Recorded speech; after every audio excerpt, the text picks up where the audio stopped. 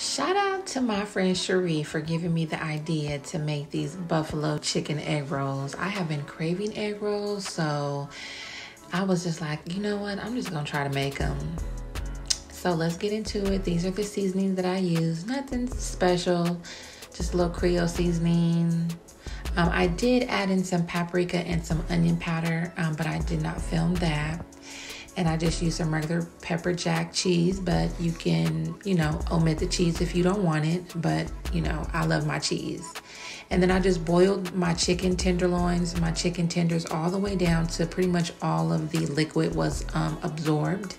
Then I added some onion, a tablespoon of butter, that wing sauce, and just put it all together. It came out really, really good, and it was super easy to make. So I hope y'all like. I'm gonna let y'all finish watching the video, and if you make it, let me know. All right, have a good night.